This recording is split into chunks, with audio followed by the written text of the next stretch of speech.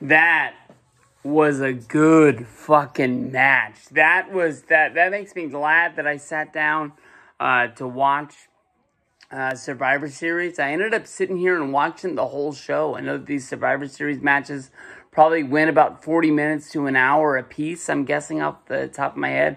The only other two matches was Finn Balor and AJ Styles, and the Shotzi and Ronda Rousey match. But I can't remember the last time I watched an entire WWE pay-per-view.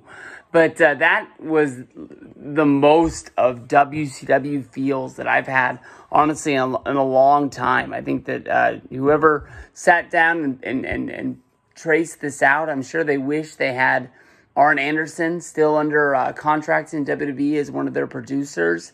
But I know that Triple H had to have been a part of this with how much he loves old school wrestling and just wanting to maintain a piece of the past, even though he's moving into the future.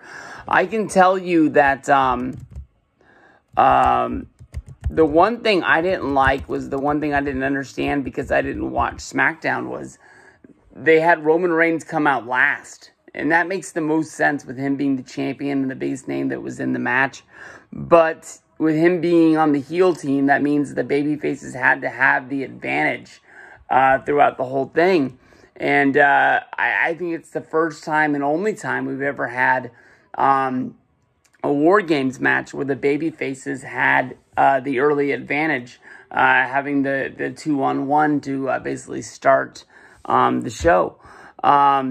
Really good stuff. Anytime you get the Bloodline together, I can honestly tell you that it was the first time that I saw Solo have a match in WWE. I've seen pictures and clips of him, but I didn't know if basically he was living off of the name of the Bloodline or if he actually deserved to be there. I know that he was a champion when he got called up. He had the belt for one episode of SmackDown, and then he ended up giving it up. But what a really good match. I mean, the whole basis of the match revolved around Sami Zayn, who we all thought was going to turn on the Bloodline, or the Bloodline would turn on him, with the storyline happening the whole entire night. But, it really all came down. Roman wasn't even involved in the finish, now that you think about it.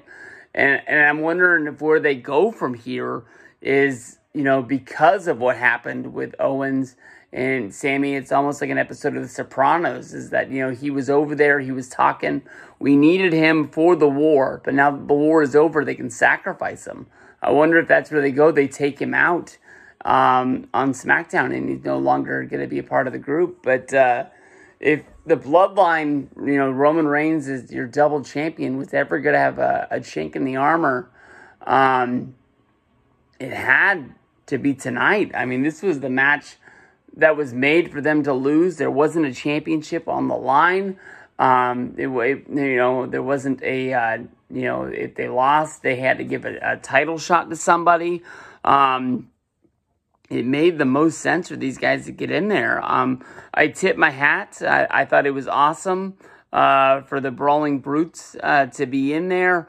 We all thought when Butch got called up to the main roster and they changed his name that Pete Dunne was done for, and he was going to become some sort of a comedy act. But, he was the one who actually got to start the match. Drew McIntyre got some shine. They were putting him over as a guy who main evented WrestleMania, won a Royal Rumble, a 2-time champion.